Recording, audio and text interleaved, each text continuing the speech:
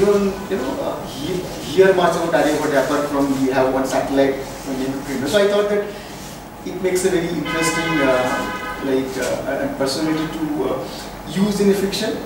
And again, sort of his life is also shrouded in mystery. I mean, nobody even knows where he was born. So roughly, people say that he was, born in a place which is close to Patna, and then there is another theory which says that he was born in Kerala. But again, there is with certain certainties, you can say that he used to work in Ujjain. Because Ujjain, comes in his, in his works a number of times, right? And Ujjain is again the place where Kalidas, used to stay, right? So Kalidas and Aryabhata were actually contemporaries. So, like in one of Kalidas's writings, right, he very obliquely he refers to a mathematician who people believe to be Aryabhata. So his life is entirely shrouded in mystery. And what I did, I used one of his verses as a cryptic code. So that's the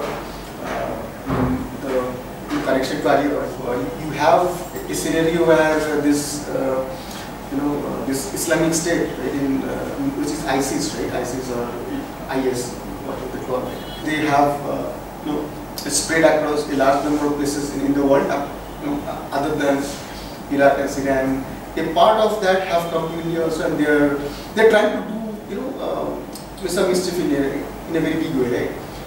And again, they are there, and then also there are other fundamentalist groups, right? Not only the Islamic fundamentalist, but there is also a parallel narrative of a Hindu fundamentalist group, right? So, overall, it talks about the danger of any fundamentalist group or any fundamentalist mentality, right?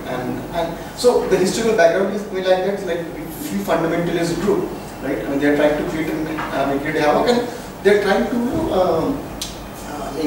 infringe into the academics, into the history, right? They are trying to rewrite history, right? So I think we have heard a lot of instances, right, where any political power who is at the center, they try to change the narrative of Indian history, right? And Indian history as such has been very poorly written and also very poorly read. Here, the premise is something like that, where somebody is trying to manipulate history, and how that can be used in a very volatile and it can be used in a very explosive manner. If you see a lot of the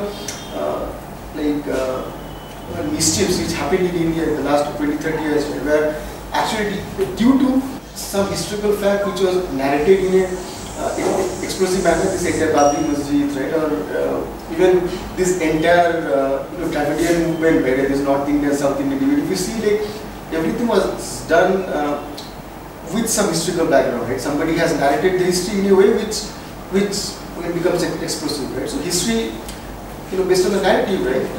You can do a lot of things, right? You can create riots, you can create religious divides, you can create ethnical divide, right? So one is divide on the basis of religion, and in India, if you see, there are a lot of clashes based on ethnicity, right? Like this entire Sri Lankan movement, right? So it's the Tamilians and Sri Lankans, both were Hindus, right? So, but still, entire clash between them was ethnicity, right? And then again, that was based on some history that they are ethnically different, right? And they have different cultures. If you see, but this Tamil and the Sri Lankan conflict is not a part of my narrative, right? But then just to as a reference, right? When I was doing the research for this book, right? So there are some good amount of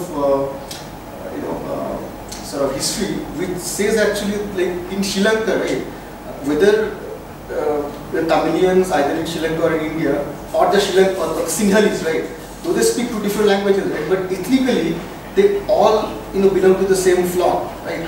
And there's a very complicated history how it happened, right? And who are the original Tamilians and who are the original Sinhalese, right? But at some point of time, right, and it is not very old, it's around 2000 years old, right? So they were they actually came from the same group of people, right? So but then this entire divide was created based on some historical concoction, right? So here also, like, I recreate a scenario where sort of like some medieval history and some history where Aryabhata plays a big role has been concocted, has been manipulated by a fundamentalist group just to create an havoc and then just to create some political mischief just before the election. Because in 2019, when there's the next general election, and then most of the mischief in India happens around election. Right? A lot of inspiration for this book and also the first one came from especially more Indiana Jones than Da Vinci Code, because when I was in college, right, so that's why I first saw one of the movies of Indiana Jones, and all the Indiana Jones stories, right, they have a lot of adventure, right, but then they have a very strong historical component, archaeology, symbols, right. So here also, I tried to sort of recreate a similar thing, but on an Indian background, and mainly ancient Indian history. So the previous book was on very old ancient Indian history, where the age during Rigveda, right? So the times around Rigveda, right? Who created Rigveda, right? And where they came from, right? So that was historical background. And in Aryabhata, it's much more later. It's medieval time where you have Kalidas, Aryabhata. So that's